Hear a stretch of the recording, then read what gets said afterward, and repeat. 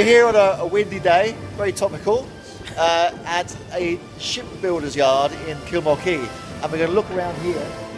I'm here with Nick. Lots of noise. Lots of noise, and see if we can make even more noise for some unusual percussion instruments for heroes of the Helen Blake. Are you ready? Let's rock. Here we go. Ready? Yeah. Does that hurt? Ah!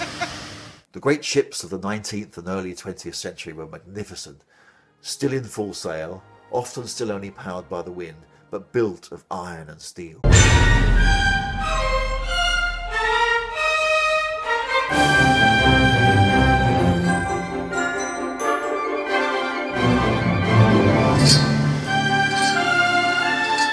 This triggered the idea of a percussion section that would employ a battery of unusual instruments like bars and plates of metal.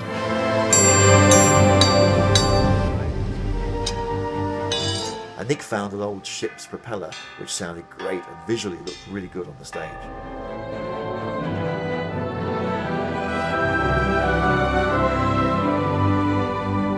So clash these together and somehow we could echo the iron and steel of those 19th century ships.